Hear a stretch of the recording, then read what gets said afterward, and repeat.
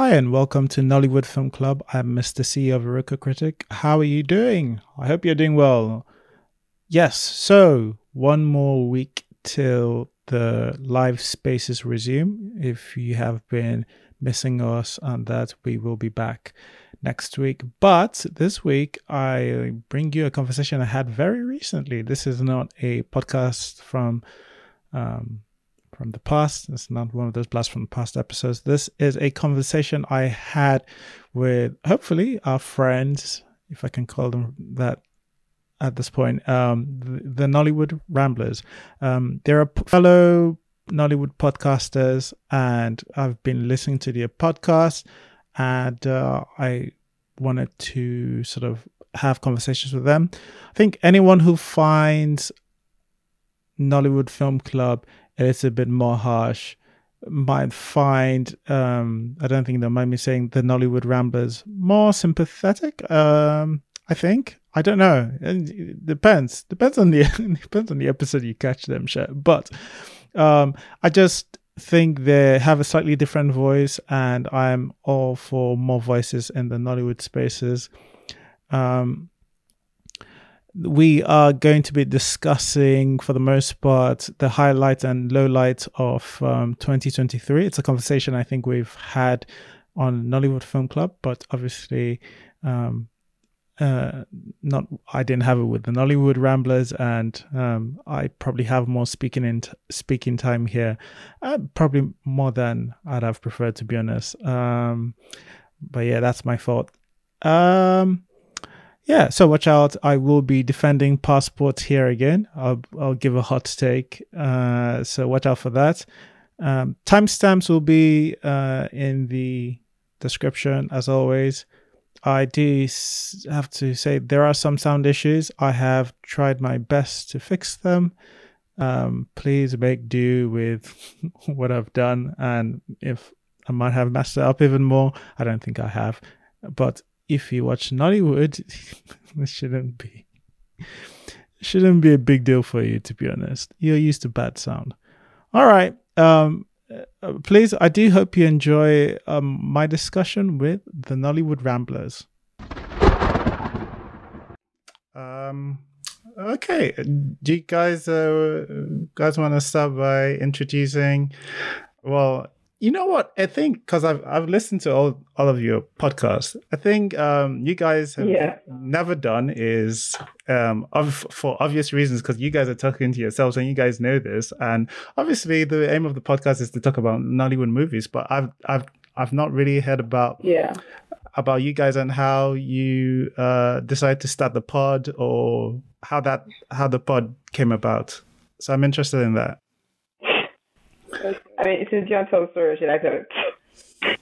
Okay, I'll start. Okay, so Cordy and I are cousins, and we've been wanting to do a podcast for years. When I say years, I mean like maybe, I think we first started, I think we did our first podcast in maybe 2019. Oh. No, before that. It was the one we tried to do in uni. Yes. Oh my goodness. Like ages ago, and then we will try and then we'll stop. I think mostly because Korea is in Doha, and we tried like different platforms. It just wasn't working. Then the time difference as well, and it wasn't working. But then we watched Madame Koi Koi, and we were talking. You watched Madame Koi Koi. I watched Madame Koi Koi, and I was like, okay, yeah. And I was like, Corey, have you watched Madame Koi Koi? And then we started talking about it, and then we were like, you know what? Let's record this, because it was very, like, the conversation was very, very interesting. So like, let's record this, and then that's how we started. It was very random. Like, I think I reached out to you like 2 days before we started like recording, and then we decided to up. Yeah. I literally got a text saying, I'm watching Madame Koi Koi. I need you to go and watch Madame Koi Koi. And next thing I know, we're recording a podcast. Exactly. Oh, wow. So okay. That's how we started. But it sounds like you guys have been playing with podcasting or recording for a bit. Were the earlier iterations of this always Nollywood focused, or was it based on other things? So no. I'm trying to remember. It wasn't Nollywood. It was random stuff. Just It random was just stuff. random stuff. Yeah. But we have some background in media. Cordy is a producer. Yeah. Yes. I was gonna, that was gonna mean that because I've had I'm gonna take my producer hat off. I was like, okay. Yeah, I tend to have to do that a lot because I will be watching things and I'll see something and I'll be like, Okay. Yeah, and then I play a lot with media. I've worked in I don't even know how to explain this, but basically my dad is like owns a media company, and I just play a lot with different things. So for a few years I did audio production for my church, and just play a lot with different tools, and yeah, that's just basically it. So starting the podcast wasn't like too difficult for me to just, because I do the production, like the editing and stuff like that. So it wasn't too difficult. Okay. All right, cool. Look, if you don't interject me, I would just be asking you guys questions because I'm just curious like that. I know today we want to discuss like 2023 of Nollywood movies.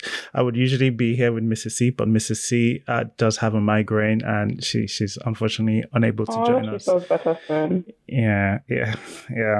I have questions though. Sure, go ahead. I've also been listening to you guys for a while, and it's funny because when we started posting, I think you guys also post on Mondays. And there was this day that I'm Cordy. There was this day that I couldn't. Oh, I remember this day. I'm 7 hours behind Nigeria, so I would usually wake up and post like 8 a.m. so that at least it drops the same day in Nigeria. But then I couldn't post, and I had to go to work. So I'm not getting back from work till 5, which is like the next day, midnight for Nigeria. And I was panicking. I was like, oh, Corey, I haven't posted, blah, blah, blah. I brought my laptop to work. Hopefully on my break, I'll be able to finish editing and posting. And then she was trying to reassure me. And then you guys posted. I was like, oh, Iroko Critic has posted. Oh my God. So that was the weirdest day because she literally was having a full-on meltdown. Yeah, I was like, oh, we won't be able to post today. I'm so sad. But then eventually, I had to go on my break and then I posted.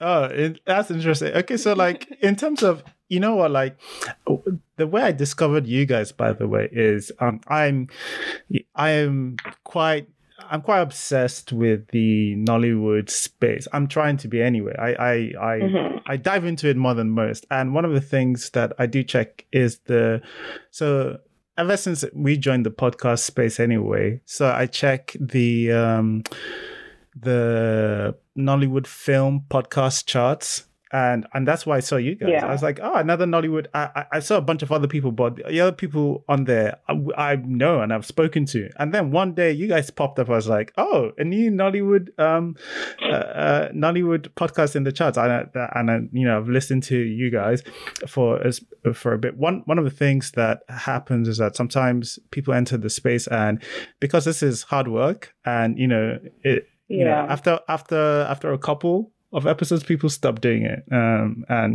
But you guys had gone in for a bit, and part of my even reaching out is that, hey, I want to be able to give you guys all the encouragement you guys have to keep on doing this. And I think some of that comes with, if you keep on having people that are like, hey, this person is going to listen, or this person is going to reach out, or this person is expecting it, you feel more obligated on those days that it's harder to record. So that's part of why we're doing this. And I think the more people in this space, and I think especially people who have, I think, slightly more different voices, different perspectives than the ones in my immediate space anyway.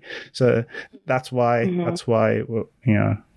that's why I reached out anyway. That's why I discovered you from the chat. Thank you. When you reached out, it was interesting. I didn't even realize that. It was wild. I was like, Curdy sent me, because Curdy handles our Twitter. So she sent me the screenshot, and I was like, wait. I was so blown. Yeah, I turned my phone off, turned it back on to make sure that the notification was correct, then had the screenshot, and then showed like two other people my phone. So I was like, I have to be sure.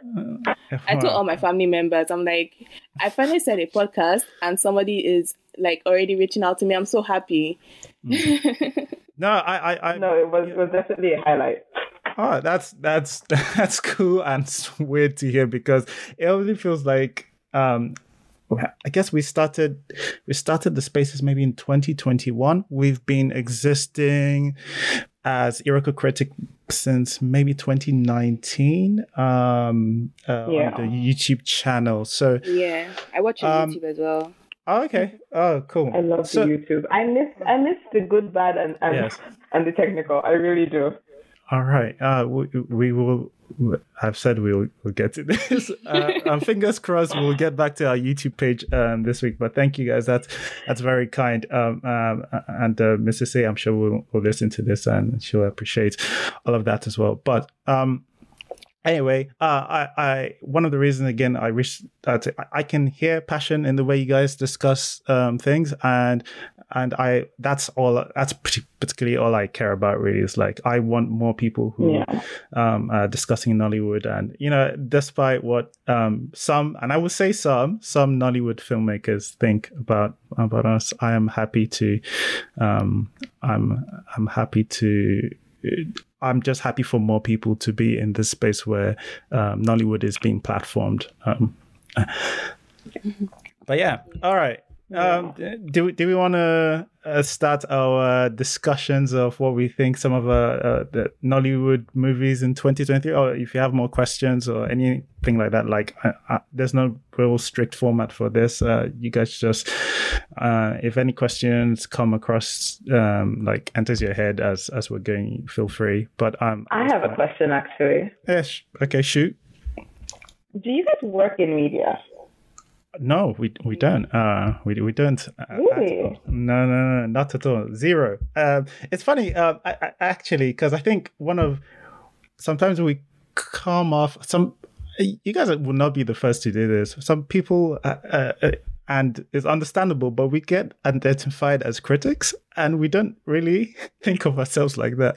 And I know. We're called Iroko Critic. I get it, but yeah. one of the reasons why we the name was a little tongue in cheek because for two reasons. Because there's a thing that some people do where like we're reviewers and nobody cares. At the end of the day, everybody's going to call you a critic when you start saying things that are negative about your film. So one of the things. Our aliases are Mr. Critic and Mrs. Critic. It's completely like, yes, I get it. This is the name that we're always going to be. This is part of our like leaning into it, and that's some things that I'll do. You see in some of my work. I don't shy away from some terms that some people will tend to see as more negative, but like I would probably identify. The only thing is that I think I'm I would say I'm a strong film enthusiast, right? I've been watching films intentionally, like, and like being quite, I follow directors and I've been like watching like breakdowns and listening to breakdowns, reading books. I've just been in that space. So I'm not classically trained in any of the media stuff, but I have consumed many hours of like film content and that kind of stuff. And I think what tends to happen is that some of these things rub off in the Nollywood Film Club space, where we have different people from different eras. Different eras. That makes it sound like some people are really old and some people are really young. But from different, I meant different backgrounds, and like people have real specialties. Like we have someone who's like really into fashion. We have somebody who is really like her old Nollywood knowledge is so deep, and and some people are like really into like Hausa side of Nollywood. Some people are into the Yoruba side of Nollywood. So like essentially all of these things tend to rub off, and what keeps on happening is everybody becomes just a bit more versed in a wider version of Nollywood. So yeah, essentially you tend to soak up a bit more knowledge the more you sort of find yourself when you find yourself amongst these people. That's generally what has happened, I would say, and that's why we come off the way we come off, I think. Yeah, that makes sense. Because there's some things that you see sometimes about like color grades and like the opening drone sequences, which I agree with you. I don't like those things. I really, really hate them, but it's fine. Yeah. No, it's just like one of the things that I don't know. Like some of those things, there are a couple of things that I guess I started noticing, and then when I started noticing it, so I would say even Iroko Critic, before Iroko Critic started, like there was already an Iroko Critic in my head for about 3 years, because I would, I start noticing anything and I start saying it to some of my friends, and my friends would be like, hey, why don't you go and make your own, and that kind of thing. I can't wait to see your movies. Like I don't actually have any plans of making a movie, but and then I back then when I was just dating Mrs. C now, as she's known, I sat her down with, and we discussed a couple, and then because I think she's really entertaining, she's better spoken than I am. I was like, oh, let's do a review, and we sat down, did something much closer to what you guys are doing, and then. From there, I was just like, oh, maybe we can just make this a bit more entertaining with the videos, and then it turned into writing scripts, and then all the other things. So all those things like noticing drone shots, and in fact, the mic. I don't know if you guys have seen the I think it's called. I haven't done it in a while, but there's a Find the Mic thread I have where I was just like pointing out every time I've seen the mic in the Nollywood films. Yeah. In a shot. Yeah. It's a lot. It's a lot. It's every time like the mic breaks the fourth wall. Either it's the mic or the shadow of the mic, that kind of thing. Yeah, it's a lot. And in the films that you wouldn't even expect. That present boom. Yeah. So I will say though, I've held a boom mic before. Those things are heavy, so I kind of get it sometimes, but still, I know what you mean. Yes. No, I can imagine. I have only like, again, I just have an audience perspective of this, and I guess my thing would be, I don't see that in most films. I don't see that in any films, especially in the late, since like 2015. I haven't seen that in like Western films or Hollywood films or films I would classify as serious films anymore. I if you go to the 80s and the 90s, I could show you some of those things. Like we were watching Columbo, and I see it in some of the episodes in Columbo. I get that. But it's weird to see it in like 2023 It is. And there are ways around it, to be honest. Yeah. Because there's editing software now to just clone it out, and sometimes it's just people missing it in QC, to be honest. Yeah. But honestly, you don't even have to get to the point of QC. I feel like if you put the boom mic on a stand and you sort of frame it out, it will be fine. Yeah. There's framing out, yes, and there's also just cloning it out if something drops in the show. Yeah, but, in post. It's people. It is what it is. I don't think it's not like, oh, I think it doesn't always necessarily detract from the movie. I don't think it detracts from much of the story, because like it's a small thing. But I'm just saying, like, if you think you've made a masterpiece and we're seeing the mics in your film, you're just to show you where we are. It's kind of a grounding of, we're not there yet. But it's not it doesn't mean like the film is trash or anything. It's just like, we're still behind in a lot of areas. Yeah. Especially like sound is a big thing, but yeah. All right. Any more questions? No, I think I'm questioned out. Okay. If anything else comes out, just shout out.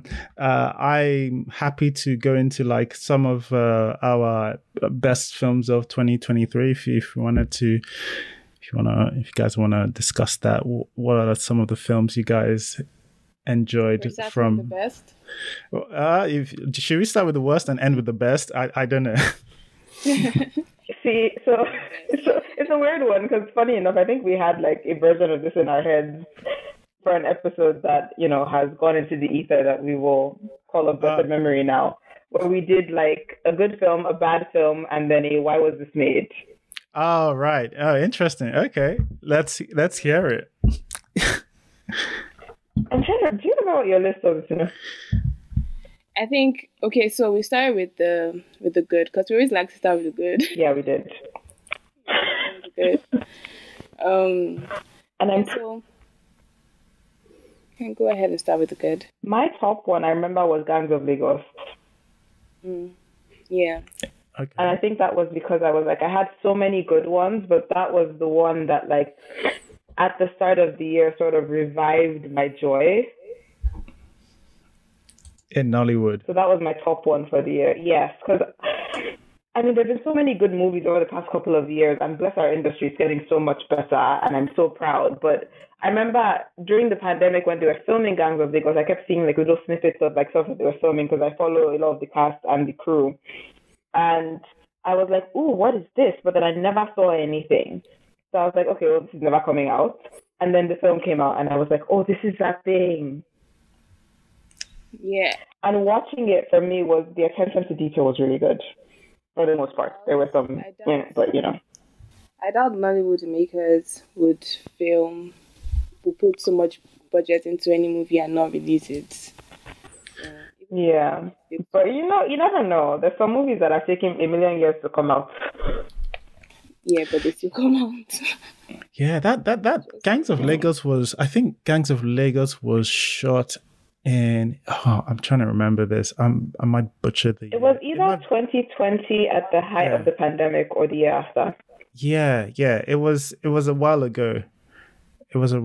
So, I remember that because I know they shot it before they did Brotherhood, which came out. Yeah, which came out. And Brotherhood came out first, so that confused me as well. Yeah. I one of the things I think we discussed, I think like it's good to see. I thought Toby's performance in Brotherhood, for me was better, a little bit more nuanced. He is able to carry a bit more emotion in his face. And I said, you know what, that's probably good for him because at least that is showing growth for me. I don't think the the characters maybe in Brotherhood were as I don't know if they were as clean or as interesting as they were in Gangs of Lagos, but I did like Toby's performance more. Gangs of Lagos is an interesting one because I think I'm a big fan of JJ. I keep on saying this, but sometimes when I say it, and then I was like, all right. So when she writes and directs alone, I'm almost I like this stuff much. I like this stuff better. So this one, Gangs of Lagos, she co-wrote, and for me, like sometimes there's, co-writing is difficult if it's not someone you really know and trust. And I think writing's already an issue in Nigeria. That two people co-writing a script is almost like that's a difficult thing to do. And I think for me, it just should a little much. I don't know if you guys have seen our Gangs of Lagos review on our YouTube channel. I think all of our issues very displayed there. My biggest one was the third act, which is just a Nollywood thing. At this point,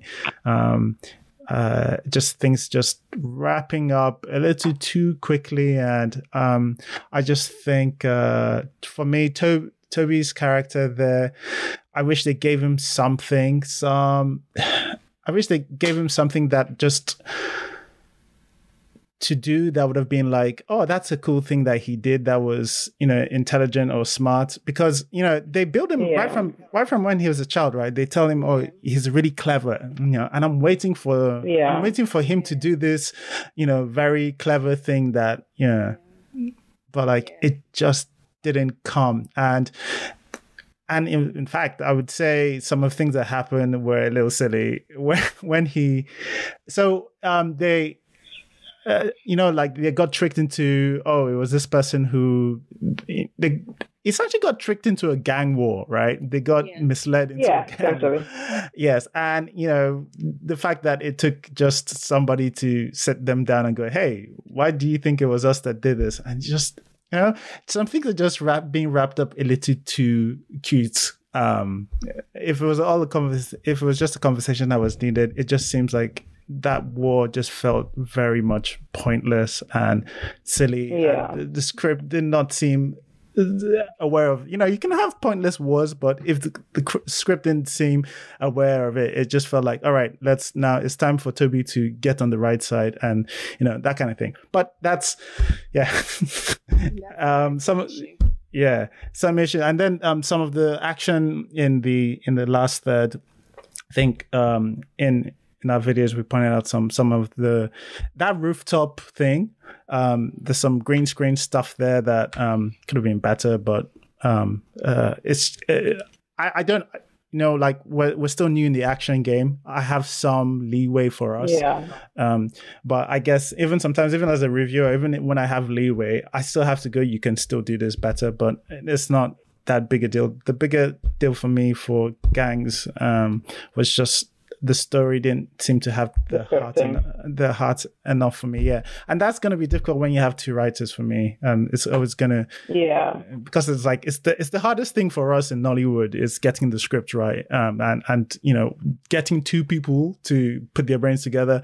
I don't know. I mean, like, it's difficult enough with one. Yeah. It's just like, anyway. But I understand that's many people's favorite movie though. Many people's favorite movies out there. Ironically, my issue with that movie wasn't really the script. I mean, I see what you mean, and I understand a lot of like why those issues are issues, but for me, it was more tinier things. Like there's a scene where I think it's when Elenio dies, where they're having the war. Mm. And it's like some of the costuming and the set design is just out of place because it's from the wrong era. Right. And there's a couple of stunts in there as well, especially at the end, that just the impact versus what happened don't match up. Mm-hmm. Just from like a logical perspective, those are my issues. But again, like you said, it's one of our sort of first-ish action movies. So it was one of those things where I was like, I can give it a pass. Yeah. Okay. No, that's fair. That's fair. All right. What any other highlights of the year? Oh yeah, there are a lot of movies that I really loved this year. I really liked Black Book. I thought that was really, really good. As usual, everything has its little minute issues here and there. Blood Vessel was another good one, even though I gave it a 5. Yeah, I remember listening to you guys. I was like, she gave it a what? So I think I'm gonna forget who. Somebody wanted to give it a 10, and yes, I wanted to give it a 10, and I thought he was doing the most. Yeah, I was going to give my 5 a 10. But that's because so when we review, or when I review, because currently she finds it very difficult sometimes, not all the time, but sometimes she wears her producer's hat and then she finds it difficult to take it off. But when I review, reviewing as a viewer, I review in the sense that, can I recommend this movie for somebody else to watch and they would like it. So yes, I gave it a 10, but we still spoke about some things that were a bit off. So it wasn't perfect, like 10 over 10. But I would definitely tell like my colleagues to watch it, like, and they're not Nigerian. Oh no, I would tell everyone to watch it, but I'm sorry, and I keep saying this, there's a lot, and I feel like it's my thing. I can't with that sound. Like, if the music does not work with the film, why is it there? Yeah, I remember this conversation about the music. Yes. I actually, it's funny because I both said where I both said I liked I said I liked the score, but I actually know I absolutely know what you mean, Corridor, when you say you don't. Yeah. Yeah, because like some of the sounds were actually some of them were poorly used. I thought, and actually this came up in a Nollywood Film Club conversations where some people loved it. This one was a polarizing one. You actually had some people who loved it, and and then you had some people who just did not like it at all. But yes, this was another one was where I think I'm more interested in what other people have to say about movies, especially because I know what I already think about a movie, but like I'm just interested in what other people have to think, and I'm always getting surprised by what people find that they like, and what people I'm always guessing right and wrong, right?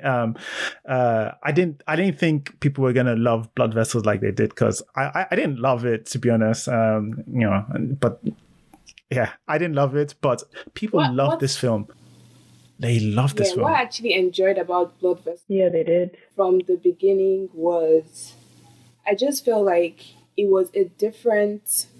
It's a different story from what Nollywood would usually does. Sort of. Yeah. And from the beginning, like even when we watched the trailer, I didn't even know what the trailer gave nothing away. I was ready to not like it, but absolutely nothing. I actually really enjoyed it, and I liked the fact that there were new faces. So I was trying to keep up, because usually, I'm multitask. Like I don't watch another movie and just watch on my lap. Like I'm not focused on the movie. I'm doing something else, because there's really nothing in the movie that's definitely going to grab my attention. But the fact that I'm not used to the faces, I'm not used to the voices, sometimes I just find myself like looking at the screen, and even the story too was just very interesting for me to follow. So I really enjoyed it. Yeah. No, yeah, I hear you in that, and I think many people share your sentiment on that. Blood Vessel was one where people finally, especially I think going to a place in Nigeria that isn't often talked about or discussed in Nigerian movies. Yeah. People like, it's good representation on one aspect. The other, for me, I have to say, the Blood Vessel, I really thought I was going to like it a lot more after the first 10 or 15 minutes. The part that I didn't seem to enjoy was everything on the ship. So the whole movie. Just that's a different movie, and I guess like you either like that part or you don't.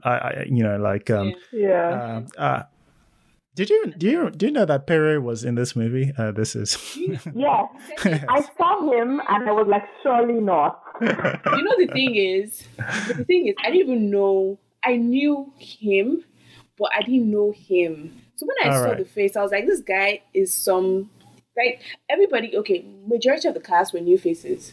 So he had like 2 scenes. And I'm thinking, this guy is not a new face. I don't know who he is, but I'm pretty sure I've seen him in other things. So it was... Yeah, he's our new Aminu, who we don't like. Just like floated in and floated out. It was weird. And there was definitely some parts in the movies that I rolled my eyes heavily, because there's definitely going to be those parts.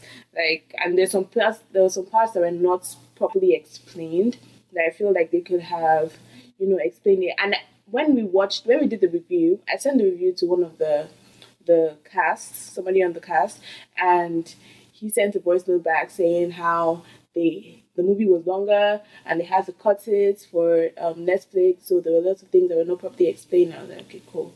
Like, I think, what was the name of the man that brought them on the ship? What's his name? Mr. Lord. Yeah, Mr. P. Yeah, Mr. P. So Mr. P's story was just so confusing to me. I'm like, did he do it on purpose? Did he actually have a heart attack? Did he like fake it? It was very confusing. So just little things like that could have been explained. Yeah, no, it makes, I guess that makes sense because, the fact that I think nobody's clear, and I agree with you, it's not clear whether he meant to stiff them or if he actually had an issue. It's certainly not clear in the film, and I don't think that's intentional, or it didn't look intentional anyway. Yeah. And it's not that it's super important to the plot, but it's not important to the film happening. It's just an important plot point to not be clear about, if that makes sense. If I'm not speaking out both sides of my mouth, it's not important because, like, it's one or the other, right? It's either he did it intentionally or he didn't, but just it's one makes him kind of a bad bloke and the other one makes him a little unlucky, and like that's not clear. Yeah, and at the end I think it was Tikena that was all of a sudden alive, so explain that too. No, but like they showed us like a little flashback of what happened there. It wasn't completely unknown. What happened? So light came through and he waved his hand and he was I'm not sure how he found the sort of the bit of wreckage that was floating atop that he hung on to. Like being shot in the knees, in the leg, it's gotta be difficult. But I knew he was gonna survive once they decided that they weren't gonna kill him, they're gonna shoot him in the leg and throw him in the sea. I was like, all right, so he's fine. Because that's not a Nollywood thing, that's just a movie thing. Like if they don't kill somebody in front of you, like the person is not dead, usually probably not dead. So they shot him in the leg and threw him in the sea. It's whatever, movie. When he survived, that's fine. I couldn't take any of the things that happened in that film and on the ship seriously. It seemed that space they were in, it looked like much bigger than they were trying to let us believe. Because like at first, when Mr. P is looking down on them, they're all looking up, bunched up. And then there's a wide shot where they're all like sitting. And then they have enough space to move the bucket, kind of out of their shot. So I don't know. And somebody's pacing, like you said. I don't know, like a bunch of things were happening. Just people's behavior on the ship. I wasn't a big fan of the white dude's acting. It was one of those ones where it would have been fine if with a smaller role. I think as a main point, he leant very, very into the I'm a villain. I'm a villain. It just looked like I'm a villain, but like, from one of those B movies that goes straight to DVD. But it's just that's why it came up to me. But hey, no, more power to people like that. But I'm not, like that's the thing. We all see these things differently, and I'm always interested with that. I think that's fascinating. It's a fascinating part of why I do this. This is why I don't think I will ever get tired of doing this. It's like, I was like, oh, you saw that? Oh, I saw this. Yeah, exactly. I think another one that was good, Breath of Life was good, but Breath of Life was kind of good and also kind of Breath of Life. That's another one. Was so cool. Yes, I'm going to let you enjoy Breath of Life because that's a you one. Because I don't know if I like it or if I hate it. Like, I like it, but also I don't like it. I feel like they put in so much effort, but they didn't put in any effort as well. Like, it was so confusing for me because I didn't understand what time period we're in, like, for 90% of the movie. I still don't know what time period we're in, to be honest. Yeah, so this is one that actually confused. I think Mrs. C and I were arguing about it. Well, not arguing. We're just like, wait, what time period is this? And we were unclear about it. And then we went back, and I can't remember what it is, but they do tell you kind of what. They tell you what it is. It's just like you have to do maths. So I think when they show you like 1954, they do like, I can't remember, they do X years later, and then they do another X years later, and you have to do that math. Yeah. We did the math. We did the math. We did the math because... And it still didn't make any sense. It still didn't make sense. Yeah, so, there was definitely a point where they must have messed up with some of the math because... I remember, we did the maths as well. There was a point where they're showing when he died, and it would have landed us. I think he died in like, I can't remember, 2004, 2005 or something like that. No, let me. It wasn't. I promise you, it wasn't, because even without math, when Elijah, whatever his name was working for the man, Wale Ojo, I can't remember his name. Wale Ojo was still using this rotatory phone. What year was that phone existing? Even the projector, he had to go to Lagos to find cord. But there's a Range Rover in somebody's house. Please make it make sense. A brand new Range Rover, mind you, with a doorbell cam on the door of the house. Had solar panels. Yes, I definitely got messages about exactly those things. The Range Rover really, really bothered some people. A few people. You don't understand. I had to pause what I was watching because I thought I was seeing things.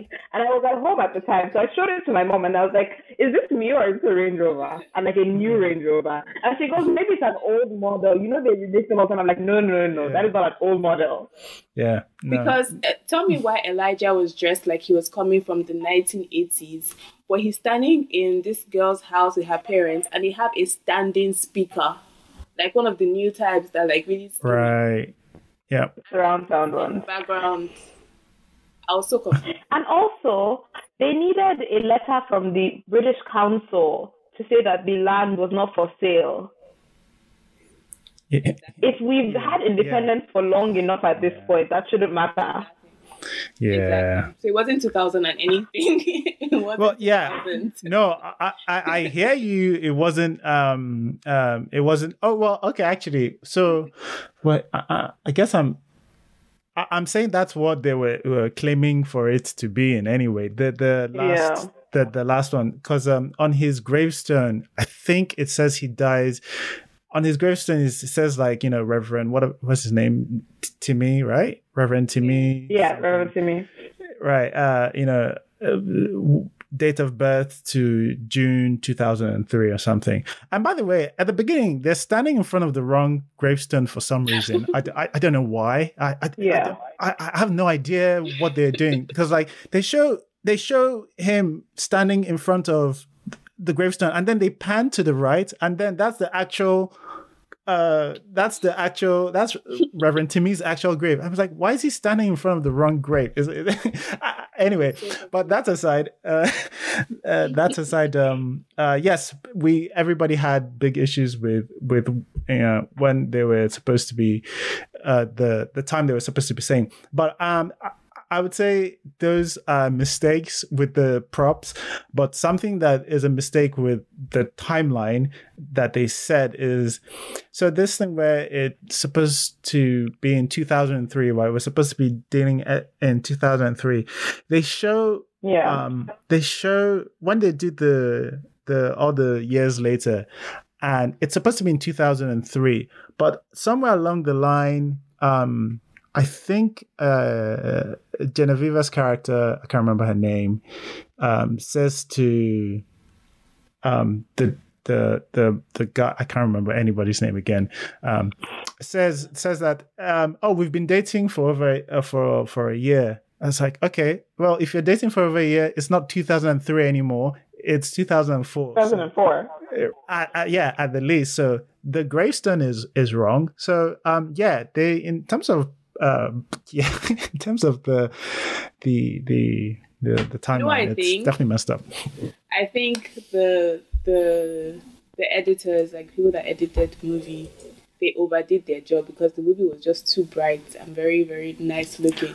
And then the people that they said design underdid their job because it's like they had more budget for editors and lower budget for sets because it wasn't good. Yeah, somebody. No, I think at some point in the scripting phase they just got confused, which fair enough. It was a lot of different timelines. Yeah.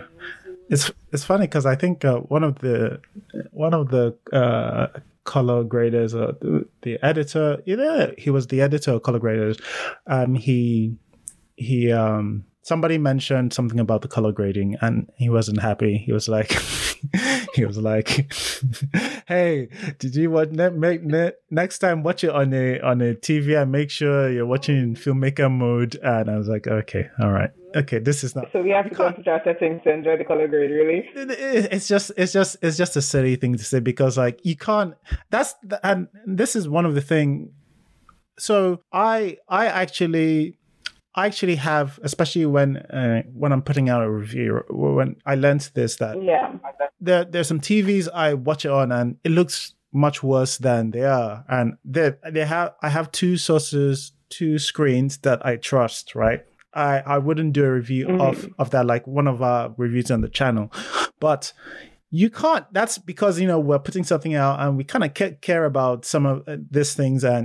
But you can't go and tell everybody, there's nothing stopping anyone to watch it on whatever screen that they're watching it on. And like you said, our platform is for general audience members, right? Yeah. And I do it myself that even though I'm a critic, I do come to that as an audience member because I don't put in the same amount of work I would put in for our videos if we're putting it up. It's just like just based on what I have seen, based on what I obviously audience members with different have different knowledge of film and all of that, but like it's still an audience member is still an audience member. That the fact that I've seen 100 films doesn't mean anything to the next person. It's just this is my experience. Somebody else's experience is their experience, right? So you can't blame somebody for watching it on whatever platform you made it available to watch it on, right? If somebody's watching it on their phone, they don't have filmmaker mode. Oh man, but yeah. Anyway, it's just a very funny thing to say.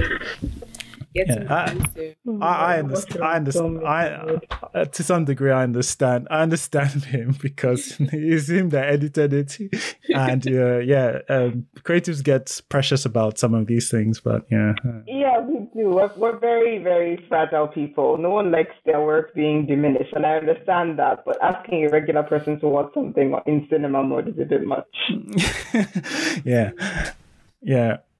One of the films we loved that we watched this year, well, I say we, it's actually just me because I don't think Mrs. C liked this film as much as The Trade.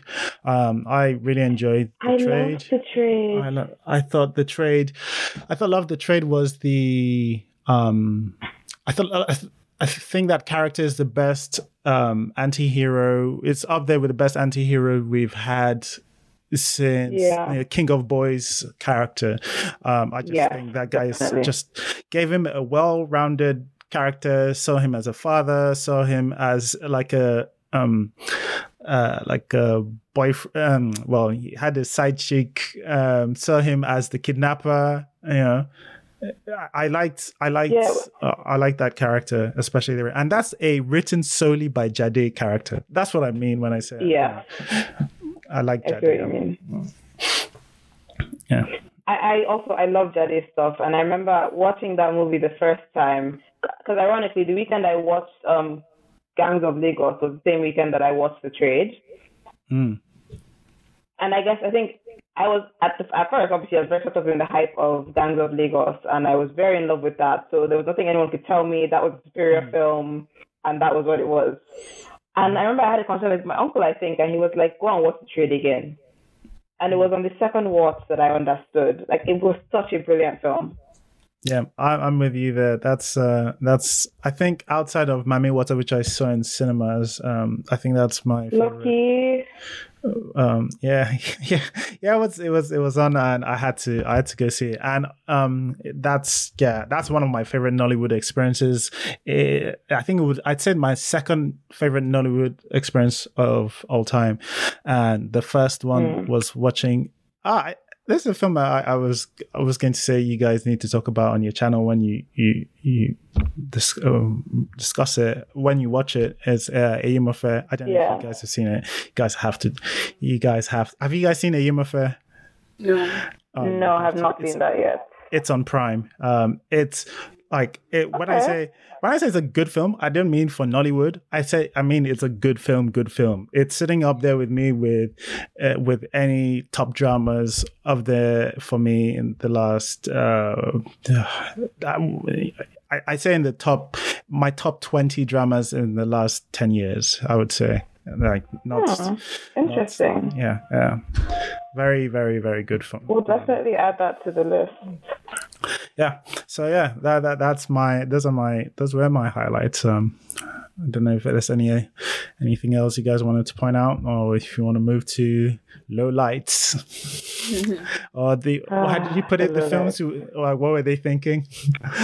The ones that shouldn't have been made. The ones that shouldn't have been made. All right. Before we move off I always almost forget this because people shamed us for liking this film, and I don't. This is again. This is why I say film is different. Some people gravitate to some things.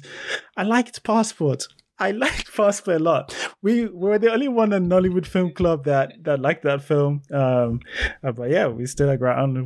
I just think this is why I say I did not finish Passport. Yeah, I didn't finish either. I started. I couldn't do it. See, I love Passport. I think Passport has I think Mercy Johnson Mercy Johnson's character up there is after this is gonna be a crazy claim, but I can defend it.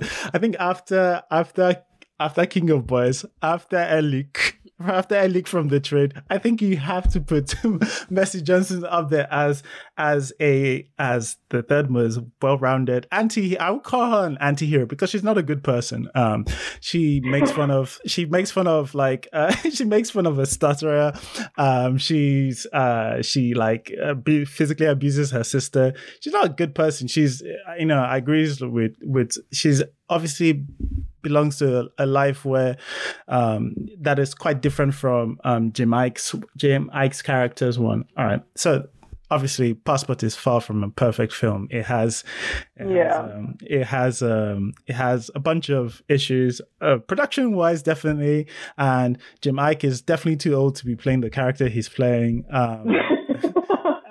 Definitely at least 10 years too old to play the character he's playing, and whilst I don't have that view, I can see some people who have been watching Mercy Johnson play this version of this character for a while, being tired of it. I don't know whether it's because I haven't seen it in some time, that there's stuff that landed for me better, but I just think the writing actually is much better than a bunch of writing that I've seen in a lot of Nollywood. The story is clear. The motivations are very clear for me. The important plot points for me. The important plot points for me are also well done. There's so many places in Nollywood where these. So I'll take it for example, the way his bag gets stolen, the way he gets. Jemai gets involved in Mercy Johnson's world. There's so many different films where they would have just half-assed that, and Ty gets his tire gets flat in this area. They don't have a spare. That's very normal in Nigeria. And they get stuck in this side, and because they've had already written that Mercy Johnson's sister, I can't remember her name, is a bit, they're in a sticky position to find money for her mom's treatment. They go like, so she's her hand is a bit more sticky, right? And that's where she's she's looking to steal more. She's a bit more inclined to steal. And even before that, like, even the way the sister discovers that her mom is ill, I love it. Like, she's trying to, I can't remember what she was trying to take from the room. She's trying to sneak out from her mom's room with, I don't know whether it was a football, right? And she's trying to sneak out, and she accidentally kicks something. And she's like, oh no, my mom's going to get me because, but her mom doesn't move.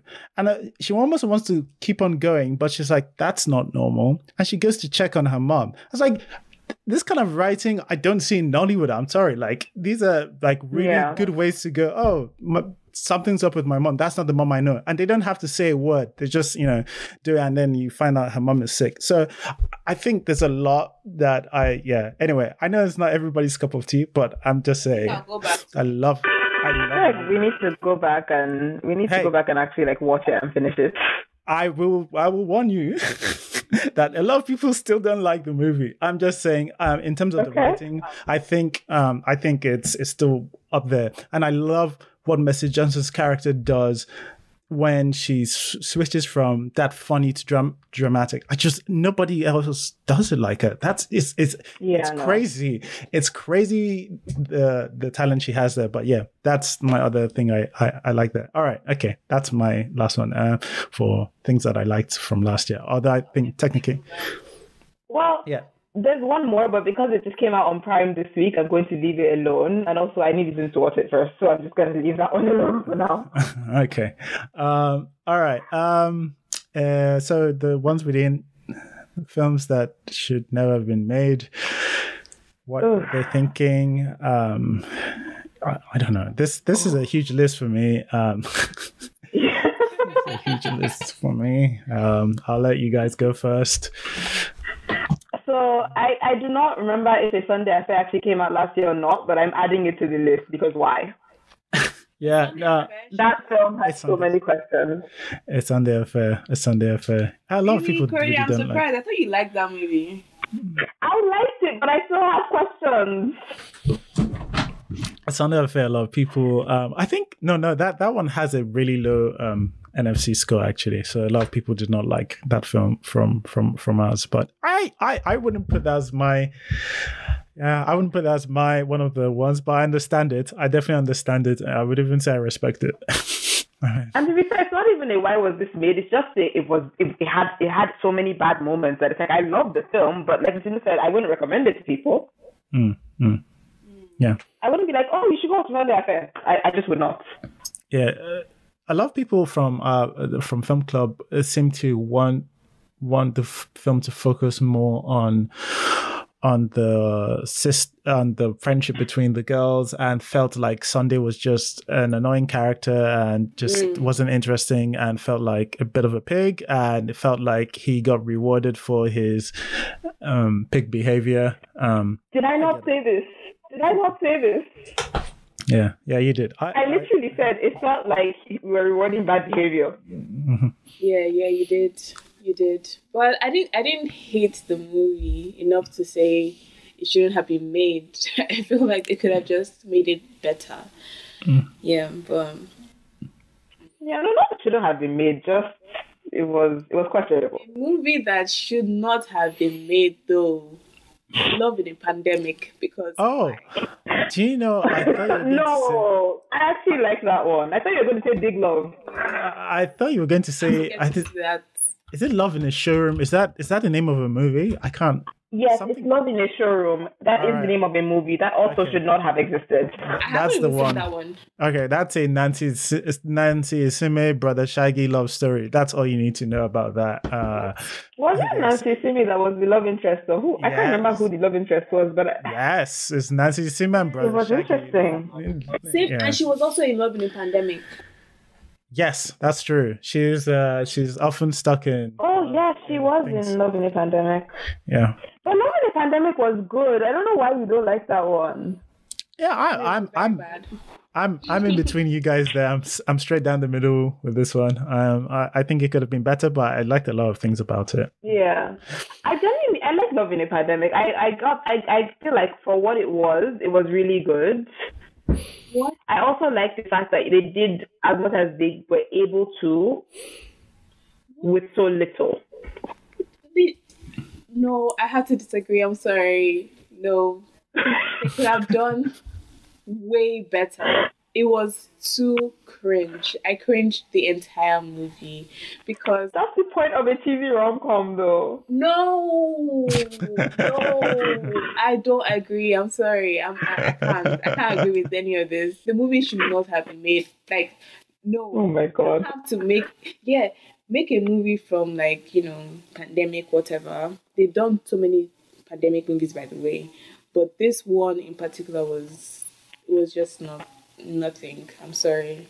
Like, even the fact that, like, it was a pandemic movie that, like, you could have done so much from finding love in a pandemic. They did too much that was not necessary.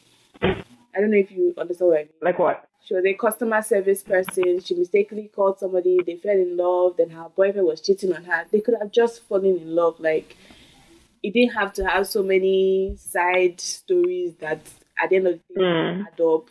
And it was just unnecessary information. Even them finding, the way they even found out that there was a pandemic was so unrealistic. You just see people in, like, hazmat suits coming out and spraying the road.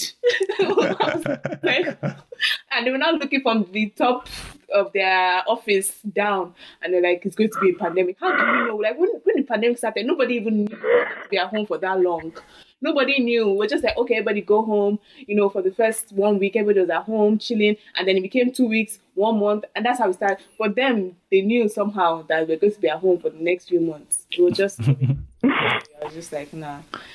And then how she found the guy, how they started talking, and then how they would talk, and then they were still moving around. She was still going to visit her boyfriend. She went to the hospital. Who went to the hospital during COVID? Please, everybody was. I mean, wait, but there was a period where restrictions were lifted and you could move around. It wasn't immediately that she was moving around.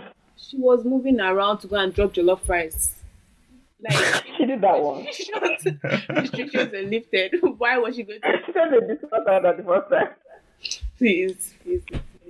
No, I'm for me, my biggest issue with Love in a Showroom was Love in a Pandemic was Nancy Simmer's acting. I don't know, there's something I find whiny about almost every character Nancy plays.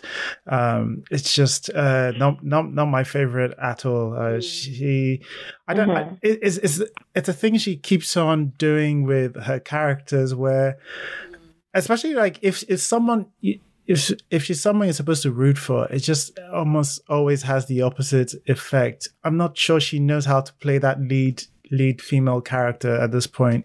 I think she has an idea of how she wants to play every character, and they always come up as whiny. Have you guys seen The Raz Guy? Yes. Oh, I've seen half of it. Okay, right. Okay. So The Raz Guy for me is a film that starts off well, has some good writing in it. It doesn't land well for me, but she's playing this at first, right? Right. Okay, I don't want to turn this into a Nancy Simmer's segment, but Nancy Simmer's character should have just been a lovable. She's supposed to be a lovable. I'm going to be there for you, and I don't care. Mm-hmm. I don't care what accent what background you're from. But I don't know how she interpreted this character as this princess who was going to be the Disney thing, and then do you know what I think about? Oh my goodness. I agree with you 110%, because I also cringe when I watch Nancy Zimmer being like this dainty. I think she's trying so hard to be dainty and sweet, and it's just not working. Like, you can be a lovable girl without being so dainty. Like, she just wants to be so, I'm like, well over the top. To be honest, even in something like Obaram, where I think Obaram, she was playing a more flawed character. Obviously guessing Abaram. Yeah, all right. I didn't even ask. In Abaram, she's playing a more flawed character, and that should have. I think it's actually a better performance, and maybe it helps that that character is supposed to be a bit flawed. But when it comes to the arc of changing my ways, I don't know. I didn't buy it. I didn't buy any of it from her. She just only works as annoying for me at this point in time. I don't know why. But I think in any role that she's not playing a damsel in, well, not necessarily distress, but a damsel, she delivers better. Like in Blood Sisters. Yeah, because in Blood Sisters she was really good. Yeah, I thought she's better in Blood Sisters, and it's funny that. I'm trying to remember my first Nancy, the one that it started with. I think it was Superstar, and I think that day on Film Club, I wasn't completely alone, but there were people who were like, oh yeah, I don't mind her, but I don't know, there was something even whiny to me in that character there, where almost all the ball was in her court. She had been through bad things, but like. I don't know. It's just, it's probably just her. She's just probably not. I don't know. She's just not gonna. I mean, to be fair, there are those people who are just that person for certain people. Yours is Nancy MVP, and Itunu's is Timini. Oh no! I think Timini is a lot of people. Timini is. So there's one performance I like from Timini, and that's in his Juju Stories character. I say like his Juju Stories character was actually good. Yeah, I like when he's cast as a cult boy, a bit of a player, like somebody who has it, and I think that's the role that fits him best. In Big Love, where he's playing some nerdy and romantic. No, I don't. Nope, I don't. Nothing about him at all. Yeah. No, I had the rant. Yeah, that was a painful watch. I'm with you. I still haven't finished that movie because I just that movie was so painful for me to watch. No, I hear you. I hear you in that one. It's not my favorite. Okay, so we have love in a pandemic, and for me, all the loves in anything basically. So I think the Lord Tannum films, I don't know if you ever saw any of them, the Lord Tanner trilogy, for me, I think these were all horrible, bad films. I think it's A Young Time Ago, Hide and Seek, and Love in a Showroom. They're all... Oh, okay. They're all linked? Yeah, well, I call it the Lord Tanner. We call it the Lord Tanner trilogy. It's just made by one guy, and they got dropped. Okay. They got dropped back to back on Prime. So we call it the Lord Tanner trilogy, but they're not really supposed to be linked. Just made by the same person and dropped week after week on Prime. So, but yeah, they're all. I think they're all bad. Very. Some of them are worse than others. I think A Young Time Ago is probably the most offensive for me, just because of what it does with sexual assault in that. I really not a big fan of that one. Hide and Seek, I think is just a mess, a convoluted mess. But when we do heist movies, very much I prefer having our heist being a bit more dull and like uninteresting, or like I saw that coming. I prefer that than the person who was like, oh, I'm gonna make you not see this coming, and therefore like it was like, because often what that means is that they're just pulling things out of the air, and that's not that's just annoying to watch. And then Love in a Showroom, unbelievably, I don't even know how to land these things. Love in a Showroom is just the most low effort. It's just low effort filmmaking. But to be fair, from the trailer, it was kind of obvious that it was going to be what it was going to be. Like, I went into that film with complete understanding of what I was getting. True, and that's why we never discussed. We never discussed that. I never even picked as a film we were going to discuss. It was not. I knew from the trailer that it was going to be not a good time, not good use of anyone's time. And I say that, and we've seen. I've made, I say I've made, like, because I have to pick sometimes the films we watch or discuss on Sundays on Film Club. So I've made us discuss a bunch of really terrible movies. But like, I was like, yeah. Some I know from the show, like, no, I'm not going to hear the end of this one. There's some things I'm still carrying, like, there's some films that are fun to discuss how bad they are.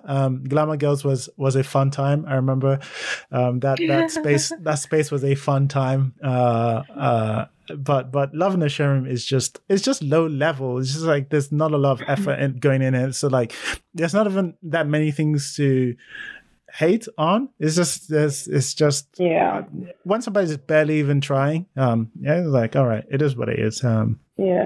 I feel like we've discussed this before, but I feel like for me, part of what the problem is we have films being cast with skit makers who aren't technically actors. And that reads very clearly in the way they deliver those roles. Yeah, and to be honest, I think a lot of, especially the good ones, I think a lot of the skit makers are, I think the reason why, because I think the line between skit making and films are not that huge, because in just the sense that I think a skit maker, if you become popular and a good skit maker, I think what you almost certainly are good at is making people believe your role as whatever thing you are. So Brother Shaggy was really good at convincing people he was an Agboro guy in blah blah blah. Yeah, he convinced people that was Lasisi was good in his own element. And I think one of the better people, skit makers, Lai, who I don't know if you've seen his stuff. His stuff is actually just really, it's a lot of good writing, and it's like his performance is good. He's just a good performer of his work. Now, you can miscast all of these people. Why would you cast Brother Shaggy as a lover, as a lead role in a romance? Exactly. Yes, that's bound to you're setting him up to fail in that role. So there's ways you can cast these people, and like a bunch of stand-up comedians, and that went up to become big global stars. Eddie Murphy started in skit making and stand up and all of that, and went on to become like the problem is not necessarily like casting skit makers, is like you said, like miscasting them, and then don't have range because they're just good in the character that they already portray. So you're not going to put, like you said, someone like Brother Shaggy as a lover, but it doesn't make sense. Well,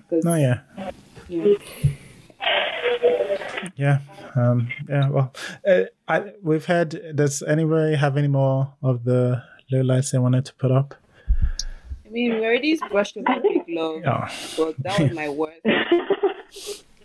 Like that was Big Love movie. A Bearden Steven, well, it's not a Bearden Steven classic at all. But I said the same thing. I was like, I can't believe that was Bearden Steven, because I watched. Oh my god. Breaded. Yeah, from I think maybe they're trying to recreate the Breaded Life magic, and it didn't work. But see, that's what I think that's my biggest issue with it. I feel like if one thing has worked once, let's not. I know we shouldn't always try and reinvent the wheel, but why do we have to do it a million more times? Yeah, to be honest, and it wasn't even exactly the wheel, really. I think I didn't even mind, again, I think the way Timony was cast in Breaded Life is better suited to Timony, because then again, Timony is playing a spoiled young person who is fighting, and And honestly, like without even acting, I think it's just I want to see Timony suffer and carry cement and look like he's not having a good time. Yes, like I want to see that's where I can enjoy Timony. Is like, but like he does have to look. I'll give him props in that he does have to look like this is not fun for him, and he's really going through it. That I think I can't remember if it was wheat or cement he was carrying. I think he did that part reasonably well. So yes, I want to see him either play the arrogant, spoiled person he is. That it's just what makes sense. I don't buy him as an earnest lover boy. I just don't. Somebody who is romantic, and I don't buy that version of him at all. And then the other, and that's why Big Love didn't work. Part of why Big Love didn't work for me. Bread and Life, which I was again the only one of the few dissenting voices for Bread and Life. I like most of Bread and Life, but the ending I can't get on board with, because for me, Bread and Life it was all a dream thing. It just it rubbishes everything I've just watched because it's not real. The romantic thing I was invested in didn't happen. That's what it feels like. And to me, and people are like, but like, it's like when he's looking at that the bread, bread girl. That's not, that didn't happen now. That's just weird. I buy his transformation. He can, because like he felt all of that. He can now decide he's not, he doesn't want to go down. He doesn't need to be, the spoiled person he is. But my G, you don't know anything about bread. He wanted to start a bakery or some shit. After he was like, okay, putting that aside, but like even going to up to the babe, because I think that's how it ends. He walks up to the babe. It's like, that didn't happen. You can't start. That's not the person. You're going to start a relationship with somebody. This is Delulu now. What you're. Right. Anyway, but yeah, that was my problem with Bread and Life. But like, I understand why people like that one. It's either like, again, you buy into that or you don't, and then it works for you. But yeah, Big Love wasn't my favorite, but a lot of things were my favorite this year, to be honest. I think we got asked to make a top 5 this year of the Nollywood thing, and honestly I struggled. I could only make a top 2 because I could only do a top 2, and there was Mami Wata and The Trade. And so like when I think of best of the year for me has to be a film I go, watch it. I recommend it. It's a film that I enjoyed a lot, and it might have a bunch of things, but I recommend it. That's what best for me means. I didn't have. So you wouldn't recommend The Black Book to anyone? Oh no. I would hide the black book in the black book. I would hide the black book in the black book. No, I don't like that film at all. And here's my reason. Like actually it's close to my reason why I don't like something like The Blood Vessel. The part on the ship is we're best when we start doing things that only we do, stories that only we have. And The Black Book is just borrowing so much from, I know immediately, and like I know this was not his intention, because he's like, it's not the John Wick, but everybody who's seen it is just seeing a worse version of John Wick. They're seeing he didn't mean for it to happen. Even the people that I'm tired of it, because like it did well on Netflix, which doesn't mean anything to me. It doesn't mean anything to me in just that I don't know how many of the people who watched it liked it. That's all I mean. Like, doing well doesn't. It could have just been marketed really well. All of the sort of places where people rate, there's nothing that's given me an indication that people love this film. It did better. Blood Vessel did better than this film on our NFC score.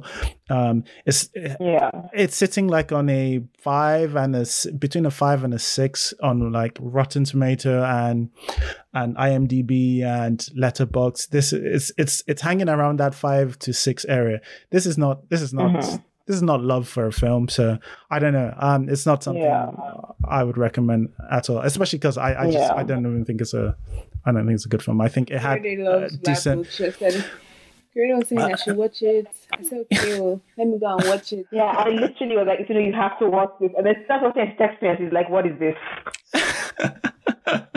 It's produced really well. It's like one of our most well-produced film, I would say. And can I just say, that is probably why I like it. Yeah, probably. That makes sense. It's like it. Yeah, it has no mics in it. I can tell you that. No mics dropping. I love how clean it is. It was made well. Yes, even to be honest, it's not like they're not issues for me with the production. I think some of the color grading wasn't all that great. Some people find it a little bit too orange, but the grade was hit or miss. I definitely agree to that. And then I think there were a couple of explosions I thought looked a little cartoonish. And there was one that looked good. I was like, well, you guys, you just get the guy who did this one to have done, the other two. Speaking of special effects, just because I have to bring this film up. Oh God, what is it called? It's the Femi Adebayo one. Oh, Jago Jago or King of Thieves? Yes. King of Thieves. Yes. Which one? No. It's Jago. So, loved it. It wasn't a bad film. However, there are like 3 scenes that I wanted to throw something at something because I was like, why? There's a scene, and I really think that this is a QC thing, and it was a last minute, no one saw it. And towards the end of the film, you can see the AD walking by with the megaphone in his hand. Oh my God. And I remember when I saw it. I remember thinking I was crazy. Oh, it's about an hour and I think 15 minutes in. Oh my! I remember seeing it. I remember thinking I was crazy, and I definitely didn't see that. So I rewound that scene 3 times just to be sure. And every single time it was there. Wow. Okay. All right. I mean, I remember seeing. Good movie, but I remember. There was seeing... that. No, I remember seeing for that one. It was what was it on the? Oh yeah, it was. So they had a crane with a camera on. I remember seeing the shadow of the crane and the camera guy. Oh yeah, it was in the speech on Latif's character when I think he's doing his monologue towards the end. It was difficult. It's obviously it's obviously one of those midday shoots where the sun is at its highest, so like it's gonna cast shadows, and because they were doing a revolving one of those shots where the camera is going round, somebody forgot that the sun was gonna do them dirty there, move around. So okay, so for have you guys seen King of Thieves? Is it King of Thieves or Prince of Thieves? Yes, I have seen King of Thieves. Right. It is King of Thieves. Right. So it's basically the same. It's basically the same guys in terms of that. I remember for me, I preferred the VFX in there, and I think the VFX in there might be worse. Right. But the reason why I prefer it is that I think it just feels like.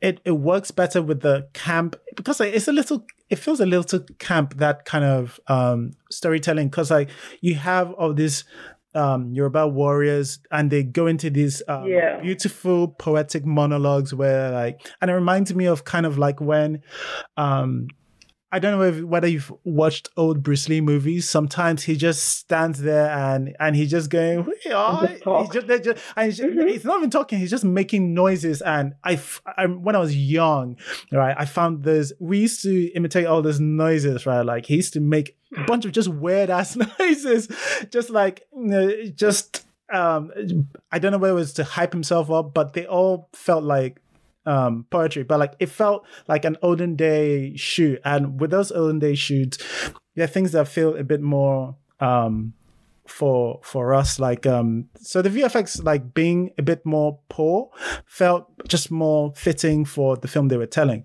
Now in Jagged Dragon, they're trying to do more 3D effects, which is more sophisticated than what we saw in King of Thieves, but it's like, for me, the best way to explain it for me is like King of Thieves is outside the uncanny valley, and for me, and for Jagged Dragon, the VFX is right in the uncanny valley, where it's a little too close to modern day. It's a little too close to just bad VFX from modern day times, and so all I can see is just, this just doesn't look good. Like it looks like a school. It looks like, you know, something like a student filmmaker made like 5 years ago, right? Like where he doesn't have budget, and like, but that's why there's also this one scene in that film, sort of the first fight scene, kind of like towards the beginning, where I think they call forth, I don't know if they called Ogun or they called Shogun, they called some god, and it goes from day to night so quickly. Oh, okay, yeah. Because whatever her character, the other thing that she is, comes forth. Mm-hmm. And it was just the quick way that it went from, okay, the sun's out, it's shining, they've said the incantation, to just sheer darkness. Right. Was that the point? I don't know. I can't remember. Was that the point? Was it supposed to do that? I don't know. That's the thing. I have no clue if they meant for that to happen. Yeah. I hope not.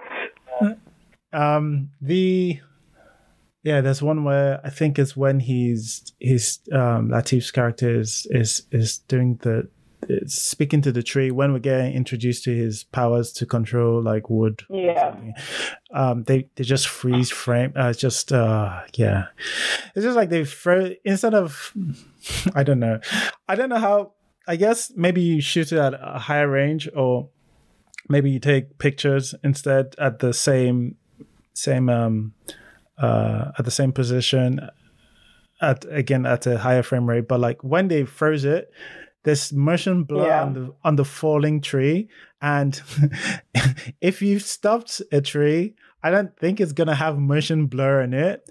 It just, it just feels like you just frozen the camera, at somewhere, and that's what looks that looks not good. There's just a bunch of things that don't look good. But for me, the main issue for me in Jagged Dragon was the way the story was told. It felt there was a lot of exposition, and the story just for me just felt like it was being told, then retold, and then told, and then retold, and it didn't flow well enough for me. There are a couple of things I liked about it, but it didn't work for me as well as King of Thieves did.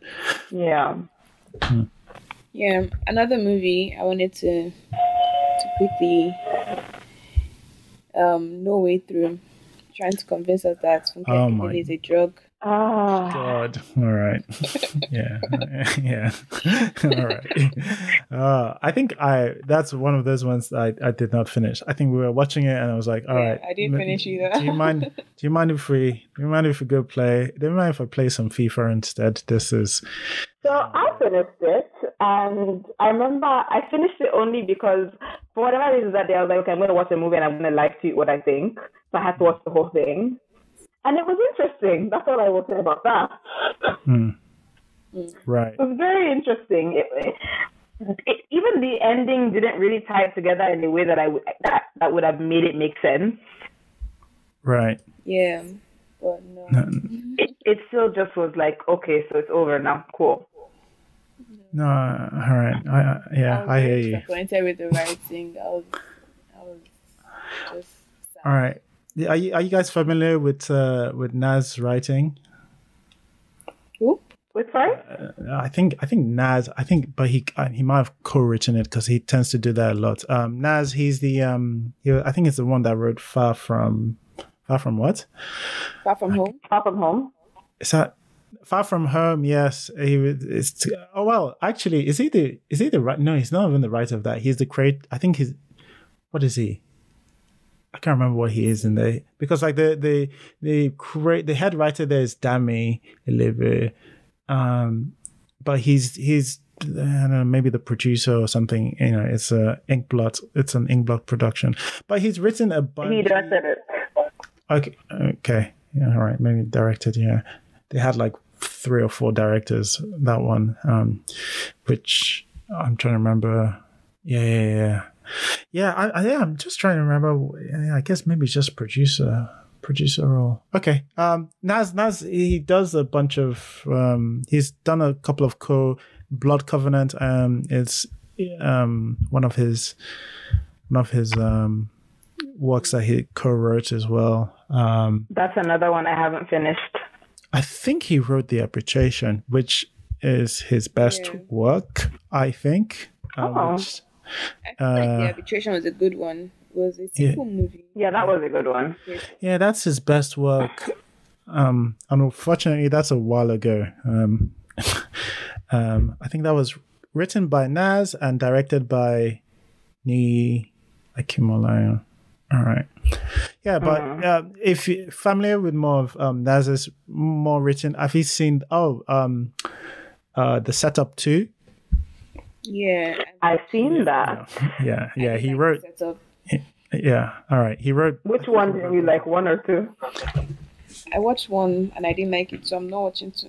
Yeah, all right. 2 is much worse than 1.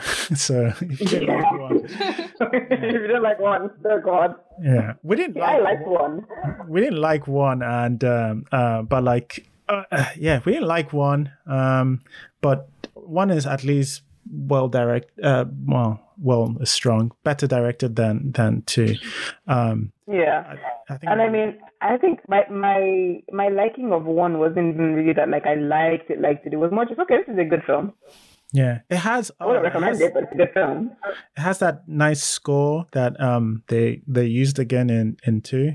It does have. I agree with everyone that it's a nice song, but yeah, I think all the issues we had from the Setup 1, they just doubled down on it and did all of it in the Setup 2. In the way, just it's way too convoluted.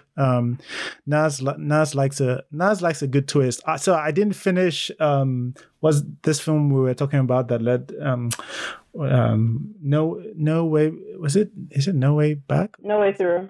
No Way Through. Whatever. I just, it's funny the way I remember all this thing Nas does is that it almost sounds like the Spider-Man stuff. No Way Home, Far From Home. Yeah.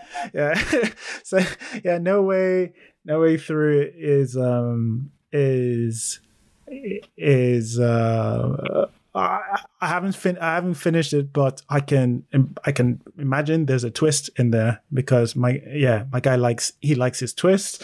He likes surprising the audience, and I get it. Like, sometimes it works, but I feel like, sometimes that can get you down that later of M. Night Shyamalan sort of period where you're just writing twists for twist's sakes, and they're just coming out from nowhere, and sometimes it just becomes an impediment to telling a good story. I'm even trying to remember if there was a twist. I don't think there was a twist. I think the end was just a little bit, okay, so he did that instead. Cool. All right. No twist for No Way Through. Well done. All right. I mean, for me, I don't think it was a twist. If that was supposed to be the twist, then... Yeah. It was a bit of an obvious one. Yeah, well, I just watched Saltburn, so nobody has a monopoly on like obvious reveals and twists. Have you guys seen Saltburn? Oh my God. People keep telling me to watch it, but then at the same time, I've been seeing stuff that I'm just like, do I want to do this to myself? Yeah. All right. Hey, you never know, but some people really like it. I just think it feels like a teenager wrote it. It just there's some things that they felt when they wrote there. They were like, hee hee hee. It's like, okay, oh God, I'm gonna grow up. But the reveal is so obvious, and it does the whole flashback thing, and you're like, wait, what? I thought we already knew this. Dear God. It does. I don't know. Anyway, but I'm surprised I'm pleasantly surprised he didn't do it. But this film that came out this week that was done by Inkblot. It's Inkblot, right? So it's still Naz. It's Naz's I guess production house. I don't know. Studio. But I know he doesn't have writing credits on it. So yeah, but this one I actually thought this one it had moments. It's all right. It did, yeah. I thought the issues it had weren't particularly to do with it didn't fail in very cliched ways that I feel like a lot of Nollywood fails. It at least. Yeah. So ironically, Itunu and I were like, we were going to watch this one and review it next, and I've watched it so far, and I have a million notes.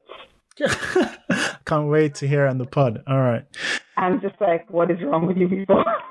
Yeah. All right. Okay. Well, can I just say that I predicted correctly because I'm halfway through and I knew what happened was going to happen. Oh, really? Okay. Are you sure? Because when you get to the end, you might be a bit confused. Okay, I haven't gotten. I'm just halfway through, so let me not speak too soon.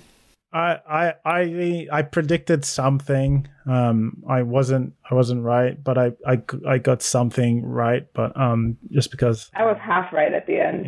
I was exactly half right as well. I just got the wrong version. But I wasn't one of those ones where sometimes it's not. I think I can't remember who said this in our.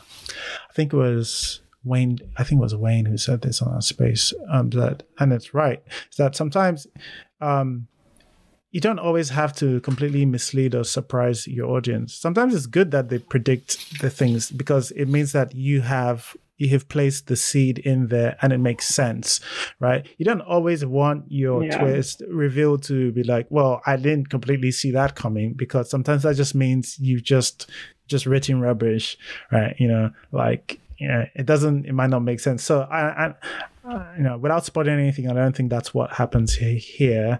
I don't think it doesn't make sense. It's not my favorite reveal. It's a little unsatisfying because I don't think there's nothing. I feel like if I watch this a second time, and I'm probably going to, because anytime we have a slow Sunday or so, I'll probably like to talk about it because I think it's an interesting film to discuss. If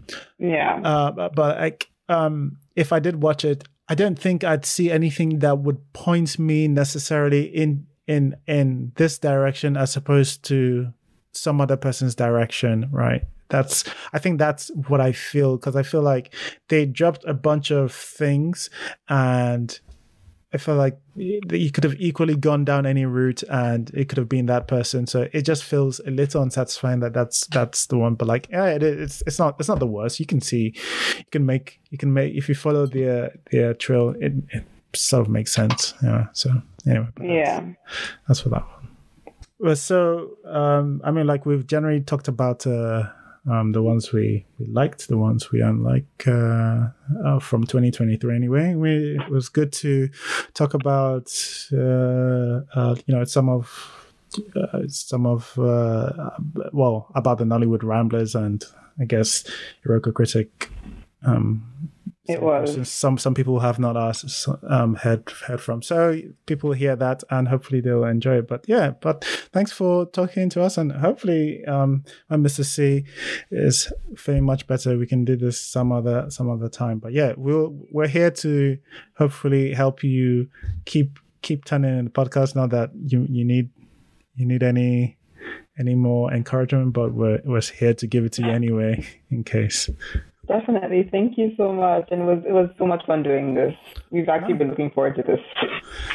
Thank you, as have I, believe it or not. And Mrs. C, I'm sure she's getting all of the FOMO, but unfortunately migraine is doing her dirty. I hope she feels better soon.